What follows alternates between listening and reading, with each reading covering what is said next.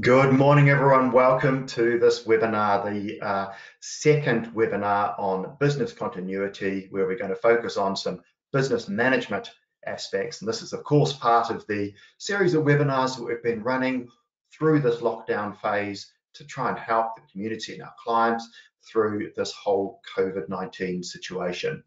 Now, my name's Dave Newick. I am the Managing Director here, and many of you will be familiar with me, and I'm familiar with you. So welcome again if you are new to the webinars especially, but also those who are repeat customers, shall we say.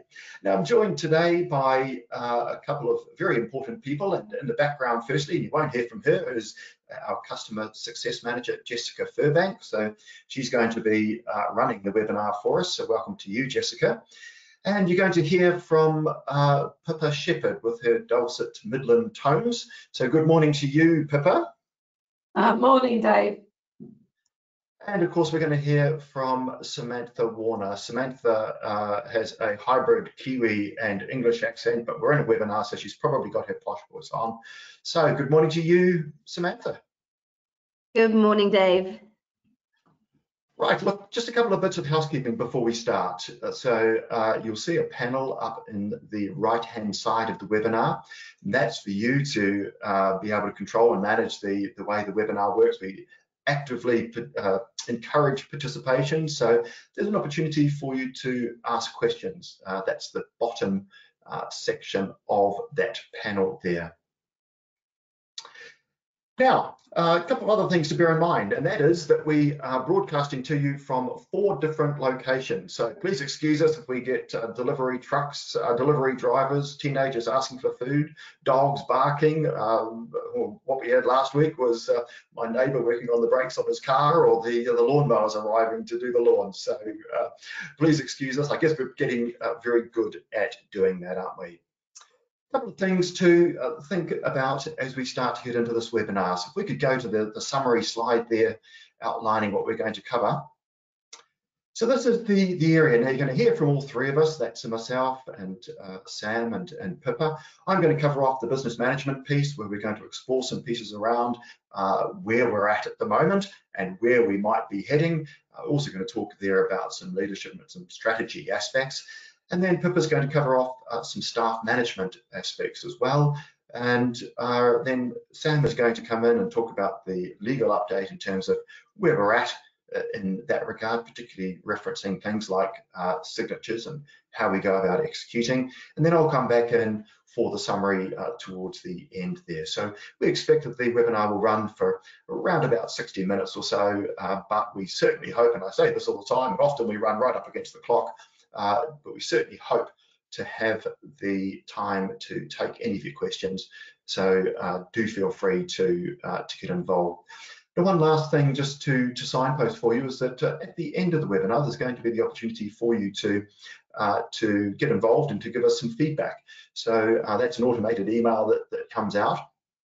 And we'd really appreciate anything that you could tell us, good, bad, or otherwise, about this webinar and or any other webinars, and particularly any ideas you've got of things that you would like us to talk to you about and to prepare a webinar on.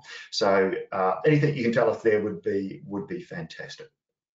Now, let's have a think about where we're heading with this in terms of our overarching business management situation.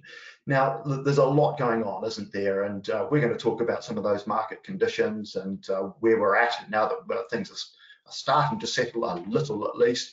As I say, we're going to talk about the leadership strategies and financial management pieces. There is actually a full webinar on financial management, so I'm not going to delve into that too deeply, but I do urge you, if you're interested in that particular component, to look on our website, because there is a great webinar there.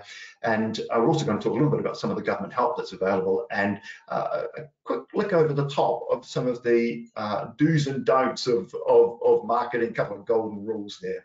So we anticipate this section will take probably about 20 to 25 minutes. So let's kick off with market conditions, shall we? Now, it's interesting, isn't it? You know, we're not quite in unprecedented times, although that's a term that is bandied around. Of course, the world has been here before with the Spanish flu back in 1918, but the world was a very different place then.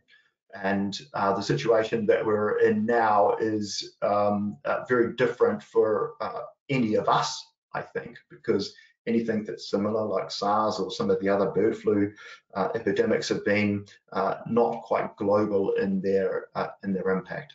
Now, I'm telling you things that you already know there, but to set the scene, this section really is about where we are actually at, because it's really important to understand that from a business management perspective as we start to get to grips with the things that we need to be thinking about now as we start to look forward to prepare our businesses for the future and what we think is going to be coming. Now, it's interesting again, isn't it? Because when you do a lot of reading, and I've been doing a lot of reading in and around the different economic phases and some of the things that we anticipate happening, then there's one certain truth, and that is that nobody is absolutely certain.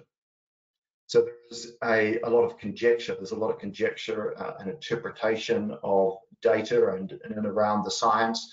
That's to do with the COVID pandemic itself, but that also then extends out, of course, because it's inextricably linked with the way that the pandemic is managed, to the economy and to the impact of this lockdown phase on businesses and economies at large. And so there's a whole lot of movement, there's a whole lot of change, there's a whole lot that we don't know. However, if you do jump on to Google and you were to search economic phases post-COVID, you will see a whole range of different articles. And if you scrape through these sort of special interest groups, we were looking ahead and seeing that there's going to be some pretty substantial changes going forward, and they're pushing their particular agenda in and around that. And I'm not knocking any of them, good on them for doing it, but there's a lot of discussion around electrical vehicles, for example, or autonomous vehicles. There's a lot of that happening. But what we do find is that generally, and I do say generally, these are the typical phases that you would expect to have happen going out from here. So we're going to see some sort of relaxation of the lockdown eventually, and generally that's going to be triggered by the change in getting over the number of people who are hospitalized, which of course, as we all know, is the reason that we're here. And the question in my mind from a business standpoint is, what does that relaxation look like?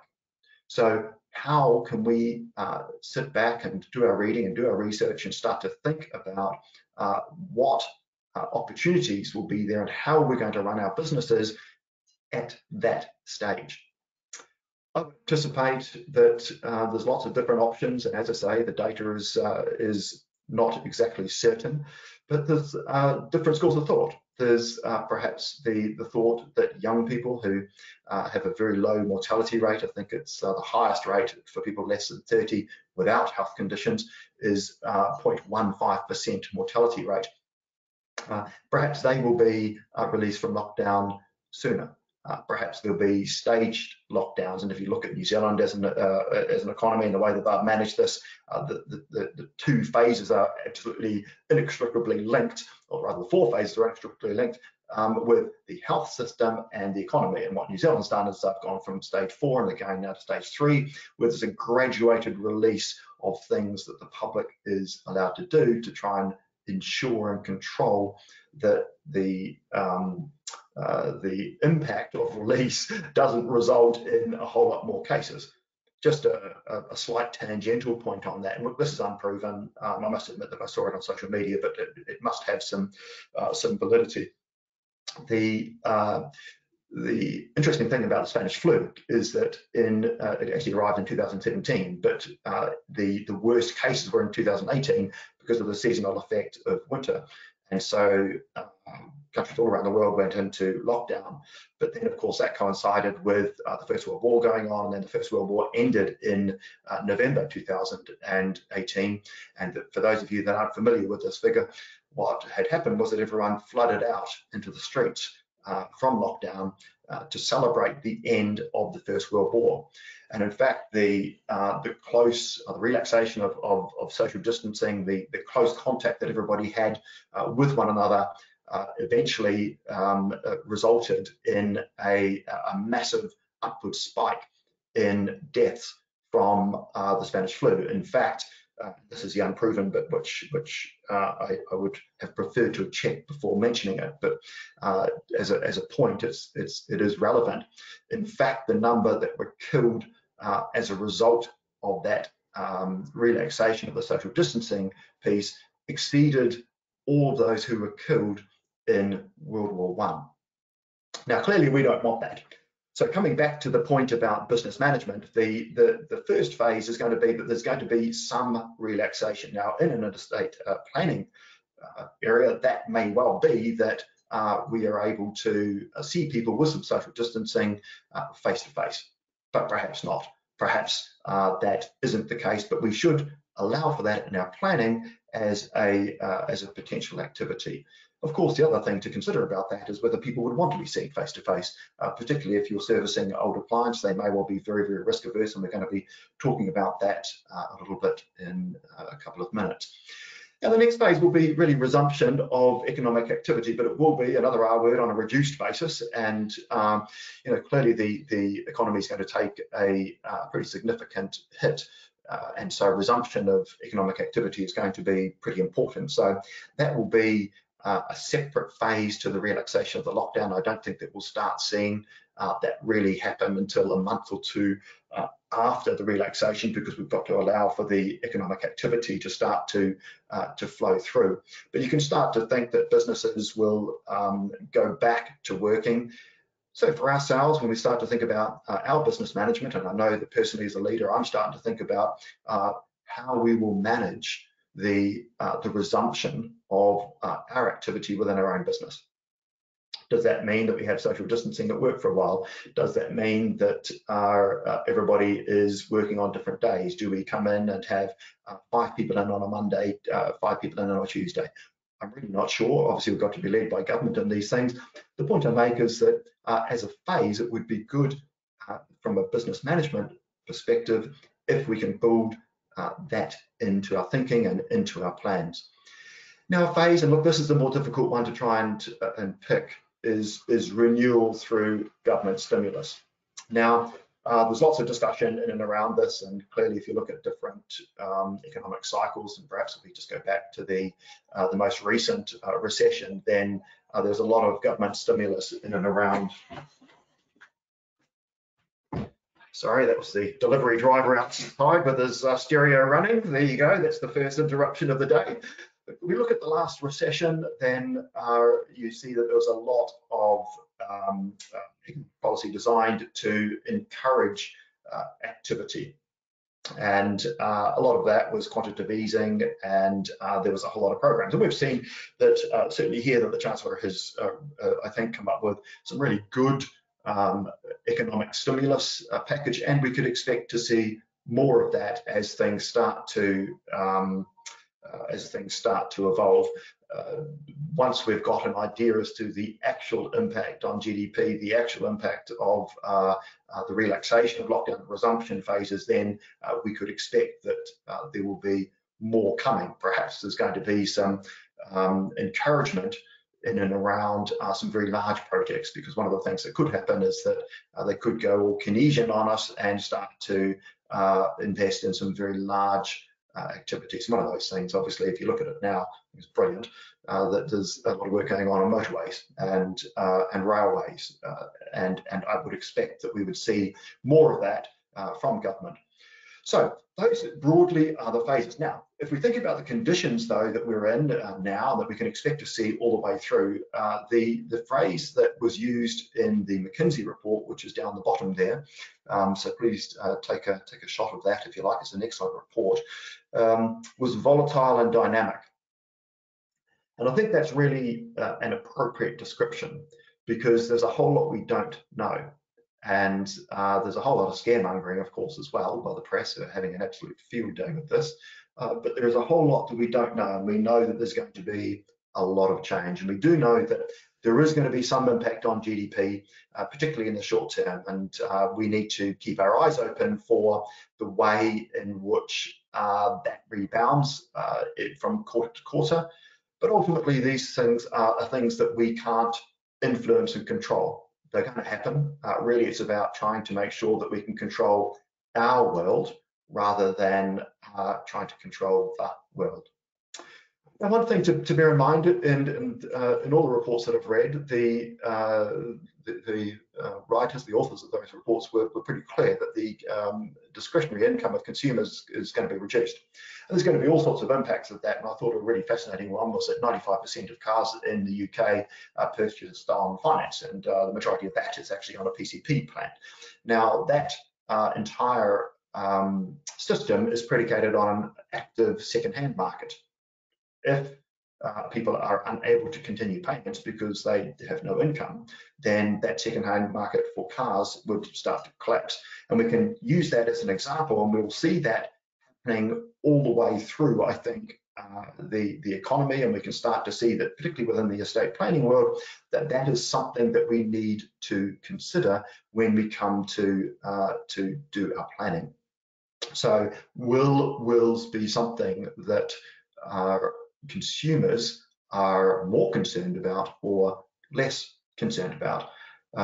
Here's another example for you. The housing market. Now, conveyancing is obviously something that many of you firms will be doing, and that's been adversely affected already, and we can expect that would be the case. But in reports that I've read, then there's also going to be some positive things, because you're going to find that there's going to be, I believe, a mini baby boom coming up, and people will need bigger houses. I think you'll probably find that there's an equal and opposite effect, and that is that people will be reconsidering their situations when they're living in large houses and will be looking to downsize. Perhaps they'll be looking to get rid of debt. Perhaps they'll be looking to help family out by realizing some of the equity that they have in their large properties, particularly older parents and things like that. So there will be a change, and I think that there's going to be a change in terms of the intergenerational connectiveness, and that will all have a bearing on consumer discretionary income. So lots of moving parts there, and I use a couple of examples there because I'm not actually too sure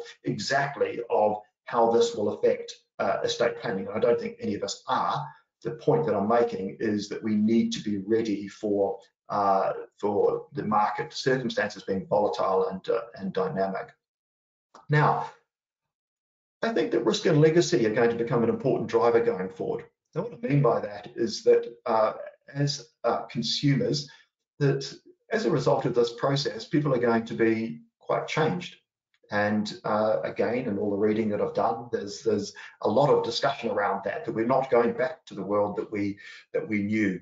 And I think that will be very true and will find its way through to estate planning, because when, I don't know about you, but I'm starting to hear stories about different people in my friendship group and in my wider community who have been adversely affected by COVID, and so it's starting to become very real. And if that's an indication of the situation that most of the consumers are in, then people will be much more aware of their mortality, and they'll be much more aware too of legacy, of the importance of managing their affairs so that they can assist their young people, whether that be sons, daughters, granddaughters, grandsons, whatever the situation may be.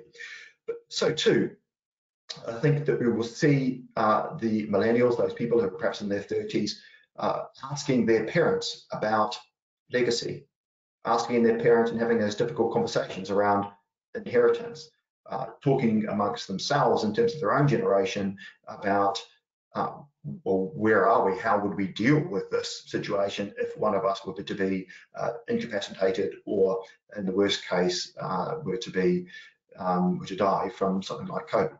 So risk and legacy from a business management standpoint, I think are things to consider when we start to think, for example, about our marketing messages. I'm going to be careful around that, but we've got to think about these things. And as we start to think about some of the considerations, some of the changes that we would expect to see going forward, then those two aspects are things which I believe will be important to consider. So let's move on, shall we? Now, leadership, I'm not going to talk too much about this, but for those of you that run firms and have teams of people, or perhaps you're a leader within your community and you operate as a sole trader, but you're still a leader, you're still in your community, you're still running your business, and so all of these things are appropriate for us. And I don't think that we can talk about business management without talking about leadership. And in the webinars that I've seen so far, and certainly the webinars that we've run, we haven't really talked too much about it. What I can tell you is that, and I'll just dig into my own personal experience here, I've been running businesses. I think I started my first one back in 1996, and I've been running businesses since then, and recently I've been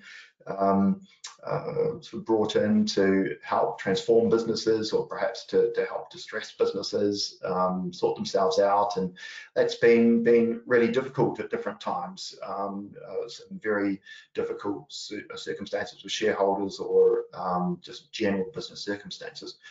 But all those things that I've been through, I have found this particular period with COVID to be a real test. And it's quite challenging, isn't it? Because it is quite different to be ahead of the mood of your people, and to be ensuring that we're making our plans and doing all the right things when everything is just so chaotic, when everything is just so changeable, when everything is just so new and different, even though we've got a lot of experience in this area. So I offer these tips to you, and look, it's by no means exhaustive. Leadership is a multifaceted thing, and everyone has their own style, but I'm just talking from my own experience. Hopefully they are of some value to you. Now, values and vision, I think, are really important to any organization, and I'm hearing some horrendous stories of organizations that have abandoned values in running this whole COVID situation. In fact, I heard stories about a local organisation that made somebody redundant when they were sick in hospital with COVID. That same organisation was made somebody redundant on the day that they had lost their partner from COVID. Absolutely appalling. Now, whether that organisation had any values in the first place is questionable, but it is absolutely critical to me that an organisation, in fact, doesn't or does embrace their values and their vision, and that they don't abandon them simply because of the chaos and simply because of the times. Now, the importance of that is that an organisation will then be remembered, and the staff will value all of the things that you're doing when you're being a straight shooter, when you're acting with transparency, and when you're living your values. So the tip from me is to go back, have a look at your values, restate them, be really clear about your vision, and we're going to talk about purpose a little bit as we go forward. Now, here's one of the toughest things to do, and that is to be positive and confident, because all around us is chaos, and there's a lot of change, and the staff are looking to us to be positive and to be confident about the future, because they themselves have concerns, and all around them is the media, the negative messaging. They've probably got people in the friendship group who are out of work, and there's a lot of nervousness in and around that. So it's really critical that we are positive and confident, that we are the energy in the room, and that extends out to our clients as well. So that's not just internally, that's going out to talk to groups of people, because as we go through this more challenging time, and I'm trying to avoid the word recession, because I think we talk ourselves into those sorts of mindsets. But as we go through these more challenging economic times, that is going to be all the more important. So the positivity and the confidence are something that I urge you to consider. And look, it can be difficult. I do understand that. Now, every organisation is different. For our organisation, Arken.legal, and for businesses that I've run in the past, I've always tried to be as absolutely transparent as I possibly can be in telling people where we're at. So I share with our team the reality of our profitability, our costs, our cash flow, where we're at with sales. Obviously, that's very transparent. Everyone is aware of that.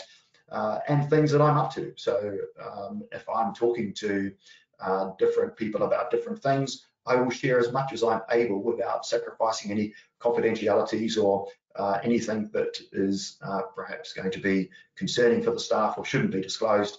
I will disclose as much as I possibly can and be transparent. And I think that that really helps, but particularly with internal staff, that they know that you have a plan, that you're doing things, that you're out there talking to people, and that will give them a great sense of comfort. Now I'm going to talk a lot about flexibility and agility in a little while, but as it is relating to internal staff management, I think obviously there's different flexibility that we need because everyone's working in circumstances where they've got young kids, that the workplace structure is broken down. So there does need to be that flexibility there. And the last thing, which is probably the most important thing in here for me, is to be really clear about purpose. Now, I'm just going to go off on a tangent just for a moment and say that I ran a football club in New Zealand, and the football club was ambling along and doing reasonably well, but hadn't won a thing in 50-something years. And I was lucky enough to get involved in that football club. And one of the things that I did together with a group of other people was to be really clear about why the football club existed. So what was it that actually the football club did? And when we realized that in fact the football club was all about being a center for community engagement and unity, that everything then revolved around that.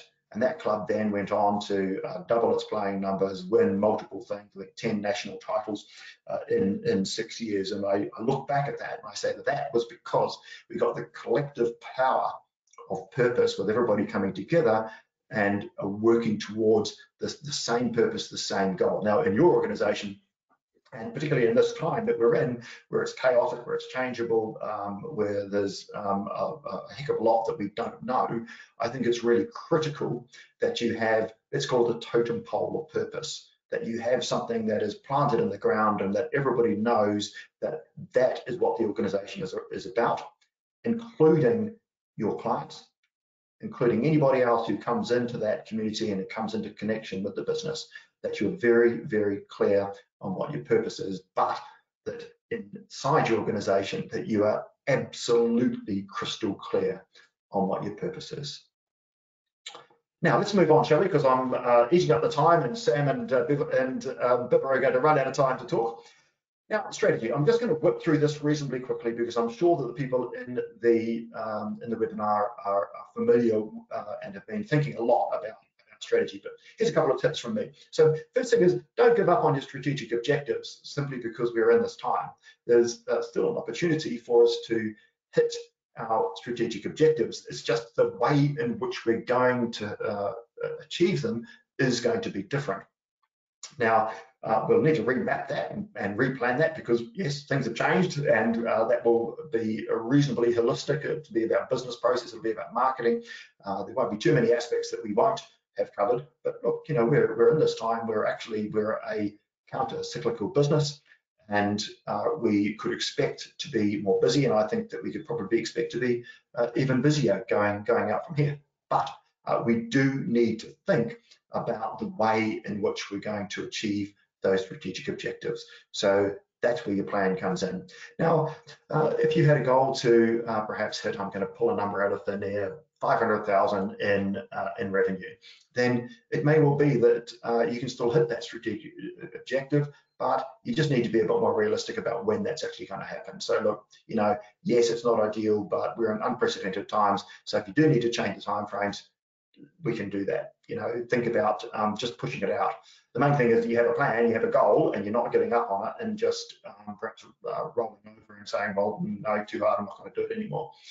Now, there's going to be opportunities. There are opportunities already in the market. So start having to think about what some of those things might be. I'm just going to give you a couple of examples. We are starting to see a lot of will writers who were perhaps within a year or two of retiring, starting to think about getting out and maybe bringing forward that time frame. So there's opportunities there to perhaps acquire wool banks. Conversely, if you're a wool writer and you perhaps were looking to get out yourself, then maybe there's an opportunity to go and work with a larger wool writing practice and to bring your wool bank and to enter into a revenue share arrangement around that, because it is an asset. So there's opportunities there for you to do that as well. Now, if you're a bigger firm and you're well funded, then there's certainly going to be acquisition or merger opportunities. So perhaps ever think about that. Perhaps there's some joint venture opportunities that you could pick up on as well. Now, we mentioned before that things are going to be volatile and they're going to be changeable. And the critical thing from a strategic perspective is that you really do consider your agility and your efficiency. Because if we imagine that we're going to get pressure on price, and if we're going to get pressure on revenue, it's going to get harder to create the same amount of revenue, but perhaps it's not, we don't know. Nonetheless, it's an opportunity to consider how quickly your business can respond. And the shift to remote working is obviously one of those great examples where we know that it's been quite difficult for some organizations to actually move to remote working. And that was a lesson for many about being tethered to the desk.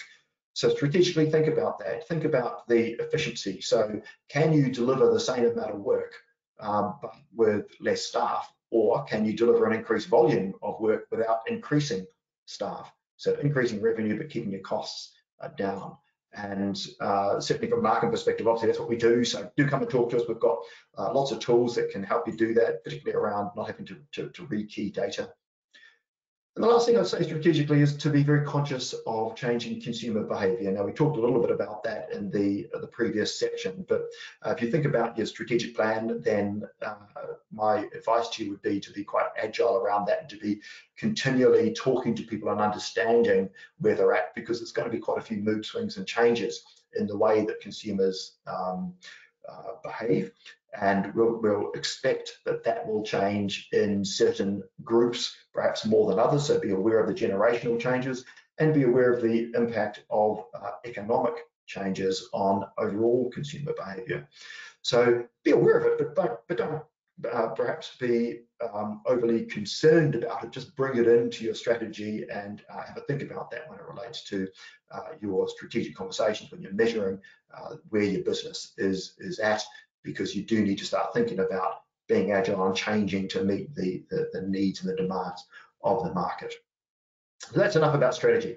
Now, a quick look through financial management. As I mentioned earlier on, there is a webinar on this that we ran. So it's on the website. We interviewed a chartered accountant. She was brilliant. So if you're interested in some more detail, then please do that.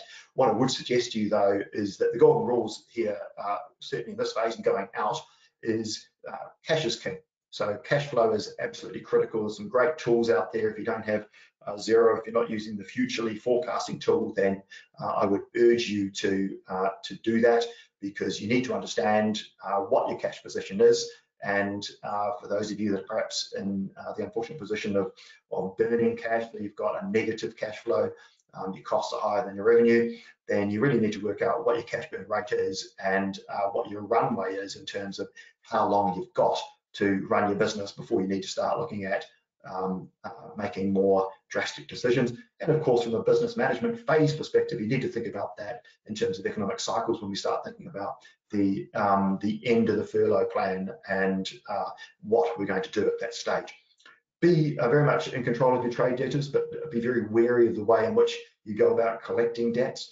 There's a way to do that. I've had different organizations contact me at different times, and some of them have been highly aggressive, and some of the people who haven't and have just been very understanding but politely inquiring have adopted a different approach. So be sympathetic, be understanding, and be aware of your costs. Now, that's a standard thing within any business, but particularly now at this stage, we can look at costs and say, well, okay, is it absolutely essential to run the business?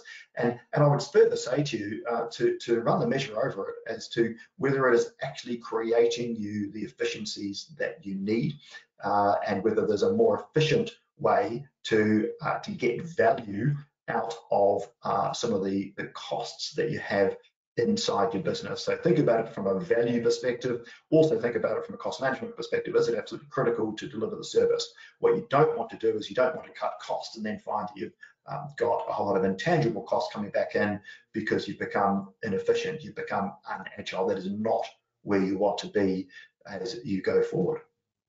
So it's a quick flick through. As I say, do have a look at that webinar. It's very good, even if I do say so myself. I didn't talk a lot on it, but Jackie did, and she was brilliant. Quick look at government help as well. Now, many of you obviously are very familiar with the furlough scheme, so I'm not going to talk about that too much, other than to say to be very aware from a business management standpoint of when that is going to end and how that sits as against the different phases in terms of the relaxation and resumption. Have a think about the CBIL loans. There's 135,000, I think, when we ran the webinar last week, of loans that have been applied for. So you need to be doing that. There's also some innovation grants. That's probably more for businesses that are doing stuff in technology. Have a think about research and development. I know that from an Arken.legal perspective that we obviously develop a lot of software, and we do get a research and development grant from the government, and different organisations can apply for that, and that can make a substantial difference if you are able to do that. And look, there's local government support, and I'm not just talking there about the assistance for hospitality businesses and what have you. There's and that's the council taxes. There's actually different programs that are always run from local council as they try to encourage business. So I'd encourage you to have a look at those, because there's probably some grants that you could apply for which may well assist you there. And the last point, which we haven't made here in terms of the graphic, is to keep a close eye on what's being offered, because I would expect a lot of change to occur and come through in the next little while as the government starts to ramp up its activities. Right, and the last slide for me is around marketing. Now, we covered Pippa Shepherd did a masterclass in marketing earlier this week. If you weren't in that webinar, I urge you to go to it. It was absolutely brilliant, and there's a lot in that you can take away for your business in any time, at any place, but have a look at that. Now, look, the key things as your takeaways there is that you've got to be aware that buyers have changed. We mentioned that. You've got to have a think about your product, what are you putting out there, what price are you putting on it, the people that you're selling to, where are they at, and you've got to think about actually where you're advertising. So where are the eyeballs, where are the people, and how does that fit with your business? And of course, you've got to think about the promotion. And overall, what you need to think about there is be digital, make sure you get your social pieces, but get the messaging right is the key message there. A couple of examples for you if we move on to the next slide. There you go. I've chopped out my slides already. That's it from me for the meantime, and so I'm going to pass across to Pippa Shepherd. Pippa. Thanks, Dave. Yes, I'm going to be looking at staff management here, and I'm going to be covering off a few things. So looking at working from home, the technical issues we've got there, the mental health challenges, how we can manage those staff, so what different options have we got, and the communications, the furlough, and how we engage with both the people that are working, but also the people who are furloughed. So if we look about working from home, now there's people, and we need to think about our staff in different scenarios there. So we don't know who are living in flats, maybe even a studio flat. They've got a very small house, or they've got children at home. They're trying to do their homeschooling. You know, there might be space limitations, controlling influences in the environment that we're not actually aware of. So we need to think about that holistically. The IT technical setup as well is not quite like it was in the office. The Wi-Fi might not be as strong. There might be with frustrations with calls, trying to put them through, not knowing if somebody else is already on the call and can take them. One of the big issues though is mental health. This might be people missing interactions, but everybody will be having something that they find a challenge. They may have a very active social life that's just fallen off a cliff. They might have their children at home that are causing different issues. They might be by themselves and very lonely. So add in those health worries, add in the food challenges, add in money worries, add in worries about the future and what's going to happen. There's no end to this lockdown yet. And there might also be grief in that mix too. So if somebody's worried about a friend or a loved one who's ill or has passed away, or even if not directly affected, many people can just be affected by the amount of people dying, the statistics that we're seeing on a day-to-day basis. So where we might have been okay to start with, you know, the novelty of working at home, the novelty of setting it all up. We were only at the start of the pandemic at the beginning, so the figures weren't as scary. Now we've been locked down for 4, 5, 6 weeks even. It becomes more difficult to keep positive. So having that no end date as well to work towards is also harder. So we've put in place a couple of articles that might be worthwhile for you. The first is about working from home and tips from working from home. I'm sure most of you got really good setups there now, but it is worth reiterating the methods. And also cabin fever tips. So if I just go through that very quickly. So the working at home, we're talking about adapting your morning routine, zoning your home, make time for physical, mental health, stay connected, embrace technology. Please follow us on LinkedIn or Twitter or Facebook, and you can get copies of all of these to help share with your staff. Cabin fever, this is all about mixing it up. You know, we all have the desire now, after being in so long, to just get in that car, drive to the seaside, take the kids to the park, let them run free, go into the pub, just sitting and shooting the breeze over a pint or a G&T. We're doing the right thing by staying in. You know, we're helping lives, we're helping the NHS, but we all miss that. We miss family, we miss friends, we miss interaction, we miss work, we miss routine. I miss the teachers teaching my kids. But with it extended, how can we all survive for another 3 weeks, possibly longer? And here we talk in the article about challenging your mind, keeping it busy, distracting the mind. Don't look at the 100 different stories that are out there, that conspiracy theories. You know, get people to download a good book, or get a Netflix and get into a new box set there. Challenge the body. I think that's really, really important at the moment. People need to be getting out there, getting their fresh air, getting their exercise they're allowed a day, but still having that routine. Get up, have a shower, go for a walk.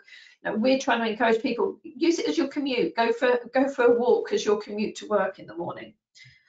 We need to try and not completely change everything, including body clocks. It will end. This pandemic will end. Life will become normal again, and we need to be able to transition back. The connections, we do need to keep connecting. So call a friend, get a Zoom call up with family and friends. I've had phone calls with my university mates. We don't normally do that from one year to another, but we've had some big birthdays this year, so it's been great to engage in that rather than getting face to face. It's good to have a laugh, even if it's just how bad you look on the camera. But try and get your staff to avoid the negative coping mechanisms, like drinking, like staying up all night reading, or believing these conspiracy theories and reading more of them on the internet. It's really important that everybody forgives themselves. You know, we're in a really difficult period here. Life's changed. There's nothing wrong in feeling strange, upset and frustrated. And especially if they've got children or they're looking after other people, they do need to look after themselves first, because if they don't look after themselves, they won't be able to look after the others. Moving swiftly on, we'll look at staff management. The most important part here is you must see them, not physically, obviously, but if you can get some video conferencing going, please see them. Get a real feel, get the visual clues about how they're feeling. We have a stand up in the morning, we have a sit down in the evening, so 9 o'clock and 4:30. That gets everybody up, gets everybody planned for their day. Team meetings are great, but mix that in with one-to-ones. It's really important. People might not necessarily want to share things on a team chat, but they might on a one-to-one. Everybody's got something different that's stressing them out, so please keep that in mind. One of the things we use is rating. So we get the teams to rate themselves between 1 and 10 every now and again, not obviously every day. 1's being feeling really rubbish, 10 is feeling absolutely smashing, and we get them to see where they are on the scale and the changes on a day-to-day basis. Really, really good. Surveys, you can survey your staff. If you've got a lot of staff out there, that might be something to do. Use something like SurveyMonkey. You can put together a free survey quite easily. If you do need to reduce your staff overheads, think about creative ways of doing that. You don't want to lose that expertise that you've been investing in over the years. And it's also better for the business, it's better for the human side as well. So think about different ideas like rotating staff. If you've not got them all working, or there's not enough work for every day, can you get them working on a Monday and a Wednesday, or a Tuesday and Thursday, and rotate the staff that are actually working? If you do need to reduce staff overheads, think again. Obviously there's the furlough schemes there, but could you get everybody working 4 days a week and taking that 1 day pay cut rather than making anybody redundant? You know, Martin Lewis has been out there saying that if you have made somebody redundant before the furlough scheme was announced, re-recruit them and get them furloughed. See if you can help them through that. It really isn't a good look to make people redundant now. If you can possibly help it, doesn't look good for your brand, but also for the people that are left behind, it doesn't necessarily feel comfortable either. If we move on to communications, Dave mentioned earlier about being honest and transparent. There are a lot of people out there worried about how the company's doing, risk of redundancy, the company closing, maybe getting into financial trouble. If you can be open and honest as you can be, that's great. If you need to cut costs, get them involved. They might be able to identify ways that you can cut non-staff costs there. Multiple brains are better than one. And it will also make them feel part of the solution. Don't forget, this is a classic mistake, don't forget to communicate to those on furlough. They might be feeling a little lost, a little disengaged. Please make them feel comfortable, part of the company still, that they're not forgotten. Really important to engage with all of the staff. You can maybe have an optional furlough staff catch-up once a week, so they still feel involved. They might feel more vulnerable than those that are still working. Widen your normal remit of communications. How can you send out different information to help them in the situation we're in there? Think about nutrition, think about exercise, things like overcoming cabin fever. One of the things that we hope to be announcing is other upcoming webinars, looking at things like mindfulness. So really extending the, don't just talk about the business, extend it out to talk about other circumstances as well. We have quarantines on a Friday, which we use Zoom. We can all see each other. We have a drink, we have a bit of fun, we have a competition about what backgrounds you can put up, or a theme of what backgrounds you can put up on Zoom. The first one was, you know, what's the first restaurant or pub you're going to as soon as lockdown's finished? Really good. We've got some great ideas of other restaurants to go to too. I've put there, share the load. Communications don't just have to be you. I mentioned John in our first webinar who's dressing up every day. Well, that's continued, and I'm going to show you some pictures of that in a minute. But it really lifts the spirit of the team. We share them on social media, so follow us on Facebook, Twitter or LinkedIn to see what he's wearing today. But ask somebody else in your organisation to be responsible for different elements of the communication. Rotate the chairs of team meetings. Rotate those that come up with a theme for the Zoom backgrounds. Something like quarantine is really good fun for engaging the whole firm. And think about, if you're a small firm, that might work for you. If you've got a lot of staff, then maybe a weekly whole staff briefing. Bring the whole company together, not just each team. So I think things like Zoom are really good. You can see the images of stuff. So let me just show you, this is John.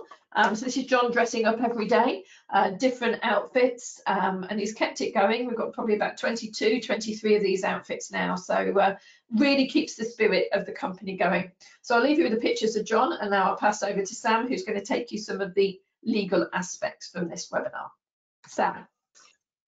Oh, thank you, Pippa. Now, we all have to agree that these are not normal times, and client needs are going to be slightly different. So I'd just like to briefly run you the documents that will be most important for your clients at the moment. So wills are always something that we encourage clients to have, but COVID-19 is an egalitarian virus. No one knows whether they or their family will be affected, and people's thoughts are increasingly turning to their own mortality. So getting a will in place gives people peace of mind, and it ensures they won't be subject to the vagaries of intestacy, and that vital matters such as the guardianship of their children will be taken care of. So wills probably first and foremost are what everybody thinks of.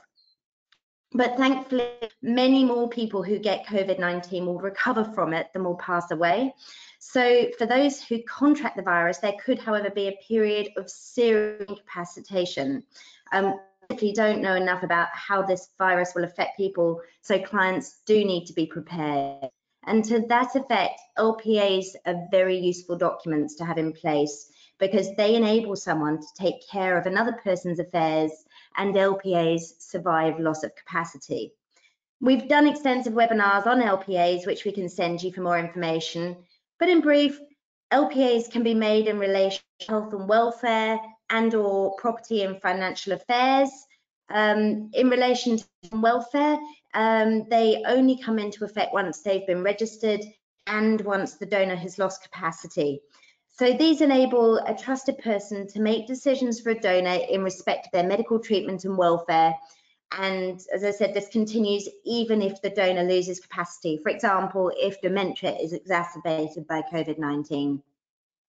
An LPA in respect of property and financial affairs, again, must be registered with the OPG, but take effect even if the donor has not lost capacity, and it stays in effect after the donor loses capacity.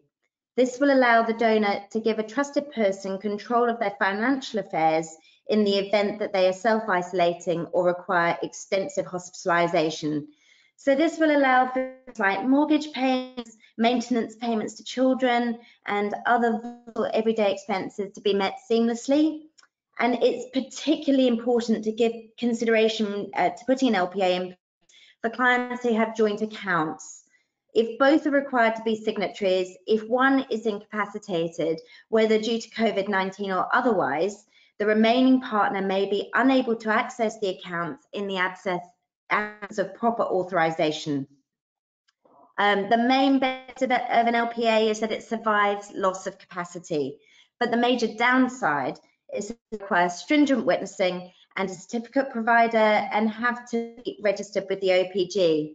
And at the best of times, this can be 10 weeks. At the moment, it is completely unclear how long registration is going to take, particularly with the high demand for registrations at the moment. So in the current circumstances, we would suggest that in addition to LPA, clients should also put into place advanced decisions and a general power of attorney, which will give clients immediate peace of mind. These documents don't have to be registered and so have immediate effect. Whilst they don't survive a loss of capacity, they can be put into place to bridge the gap while the registration of an LPA goes through. They also perform a slightly different function to LPAs. We've created detailed fact sheets and further webinars on these documents, so please do ask if you want more detail. But in brief, a general power of attorney is only in relation to financial affairs. It can't be in relation to medical care, but it can give another person access to some or all of the donor's accounts, allowing for seamless financial management should that person become incapacitated. And an advanced decision is a set of instructions directly to a person's medical carers, specifying the types of treatment that a person consents to. This is particularly useful in the current climate where an attorney, next of kin, may actually be unable to accompany a person to hospital. In the event that a person cannot communicate with doctors in hospital, an advanced decision can impart their wishes directly for them. And it's worth noting here that the Arken advanced decision allows 2 witnesses. We believe this is best practice. However, if 2 are unavailable, then the bare legal requirement is 1 witness, though ideally that witness should be as independent as possible. Next thing I'd like to look at is signatures and witnessing, as this is an area where there is a little bit of difficulty at the moment. That might be an understatement. So signatures and witnessing requirements are governed by the Wills Act 1837, and there has been no official indication that the requirements of this legislation can be deviated from in the face of a pandemic and even with government-mandated social distancing. And the Act was formulated in Victorian England, and it was to protect the vulnerable against fraud by having 2 independent witnesses to ensure that testator's were given had given appropriate testamentary consent and were not subject to undue influence. And even though we live in a completely different age where technological advances could allow a much easier process, there has been no law change. And so the best advice we can give is to comply with the Act if humanly possible, because there is no guarantee that an imperfectly executed will would be upheld. So in short, wills must be in writing, must be signed by the testator or on his behalf and in his presence. Wills must be witnessed by 2 witnesses, both physically present when the testator signs, and it must appear on the face of a will that the testator wished to give effect to their will by their signature. So this is the status quo at the moment, and it is very difficult to comply with under the current circumstances, which requires people to stay 2 meters apart. The only informal testamentary bequests that have been traditionally recognised in the UK are donatus multa causa. These are deathbed gifts which can be made outside of a will and therefore don't require the same formalities. There are 3 conditions for these to be considered valid. The donor must be immediately contemplating death, and the gift is to take place only when that contemplated death occurs, and it will be revocable to that point. And the asset must actually give dominion of it, which means they have to either hand over the physical asset itself or an item that represents that asset. For example, giving car keys represent a car. So this could give testators some ability to divest themselves of assets during the current pandemic, but it will still be very difficult for such a deathbed bequest to be made in a hospital situation, because if relatives aren't permitted to the bedside, it may be impossible for the communication that's necessary to occur, or for to give the necessary dominion to actually hand over the necessary items. So it might be interesting now just to have a quick look at a comparison with how other jurisdictions have responded or how they're set up. So just a quick look at a couple of Commonwealth jurisdictions. So first, in Queensland, Australia, their wills formalities are governed by the Succession Act 1981, and originally this was much like the Wills Act here.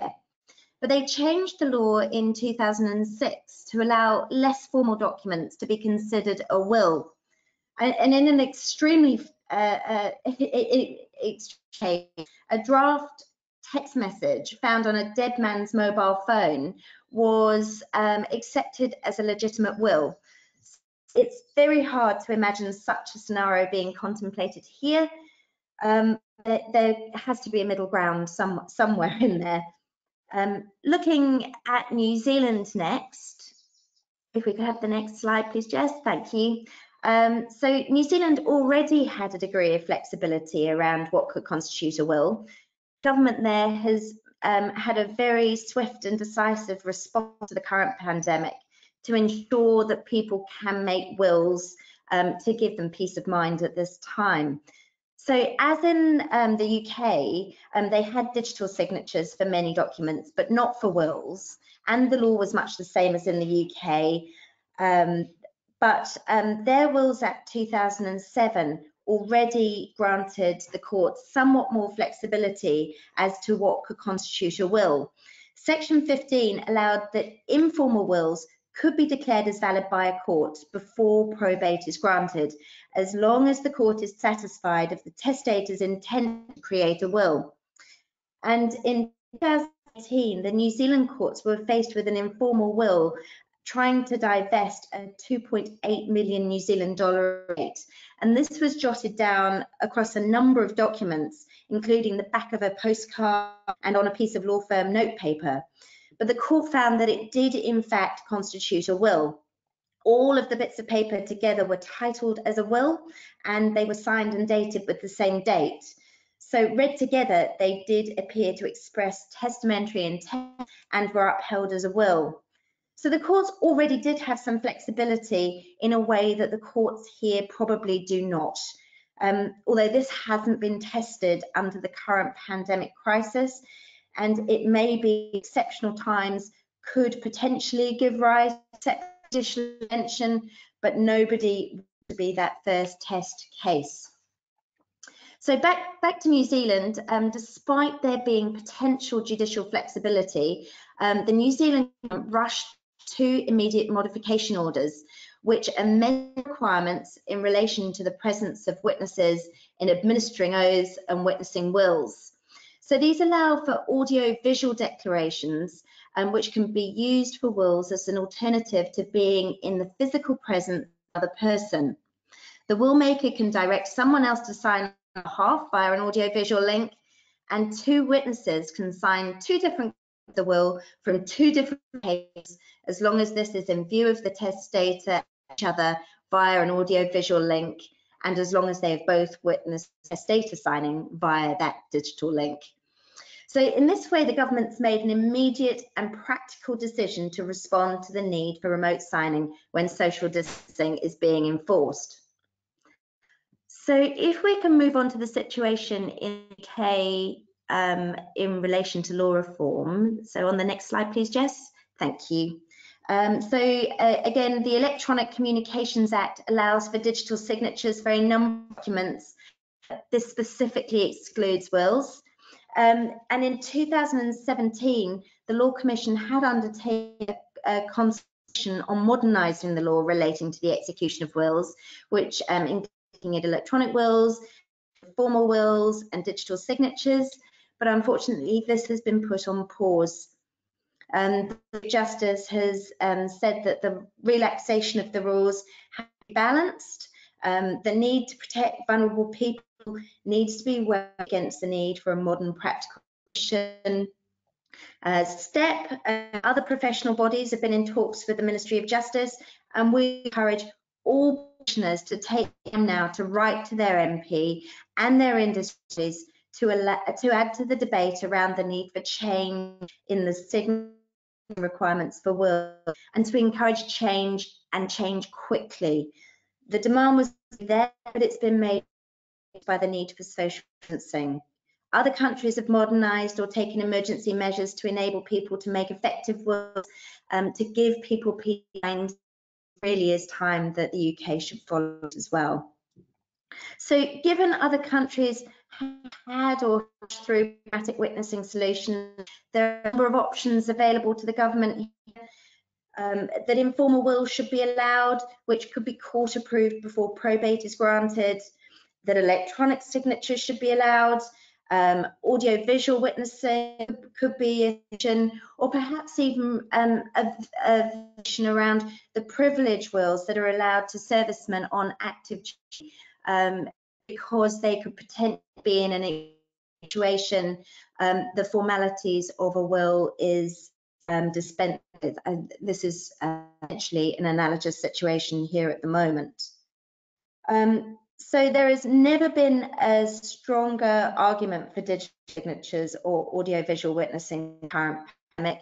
But just to reiterate, the situation we find ourselves in is that best practice is to continue to follow the requirements of the 1837 Act.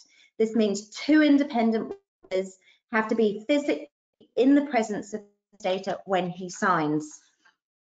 So I'll just move on now, looking at the practicalities of that. At the moment, it is sometimes necessary to weigh best practice against the art of the possible. And we've always said ideally it should not be related to the testator, should not live in the household, and should be as independent as possible. The Wills Act is actually quiet as to who should be a witness to a will, as long as it's a beneficiary. So in these circumstances, it may be necessary to take the view that any witness is better than witness, and a will can always be executed once restrictions are lifted with more independent witnesses. Again, it's weighing best practice against what is actionable. So finding witnesses has required practitioners to employ a degree of inventiveness when it protects status and maintaining social distance. So just a brief look at some of the practical suggestions we've heard. So lawyers can still go to witness wills as long as they maintain a distance. But if they take someone with them in household and witness, they can go together. So this could be a spouse or an adult child, perhaps, if they're furloughed or have flexible working conditions. Witnesses have signed documents in the safety of their own car while watching a testator sign the will on his bonnet. They pass the will through the window, so they've got a physical glass barrier protecting all the parties. Witnesses can stand outside and watch the testator sign on the window ledge and then be passed the document through the mailbox to sign on the other side of the window with the testator watching. Neighbours can witness a will across the fence. Whilst there's absolutely no requirement that the witness has to be a solicitor or qualified in any way. They can be delivery drivers, corner shop owners, tradespeople. The difficulty here is getting two witnesses to the problem at the same time. But if they find themselves in that situation and people are prepared to act witnesses, that they should take that opportunity if they can. So in addition to doctors and nurses, it appears that the NHS is advising doctors and nurses not to act as witnesses to wills. This is understandable because of their enormously high workload at present, but also to reduce the risk of the virus being into hospitals on documents and by people bringing them in. So when someone is in a hospital situation, it could be very difficult indeed to affect the signing of a will. And so it's really, really important to contact clients to make sure that they have executed out or that they've updated wills if necessary. Don't leave it too late because it can be very, very difficult once a person is admitted to hospital. So if that is the situation the practitioner is faced with, they will have to make a judgment call as to whether it is better to have an imperfect signature, such as via a video link, than no call. And as stated earlier, it is impossible to tell at this stage how dramatic courts will be in finding valid, perfectly executed wills, which have had to have been completed in a hurry for death. So if a practitioner is finding himself in such a situation, any rules they can keep of their involvement with the testator and of the instructions that they are given can only be of benefit. So similarly, be absolutely vital in taking instructions via video link and establishing mental capacity in face-to-face situations where contact is not possible.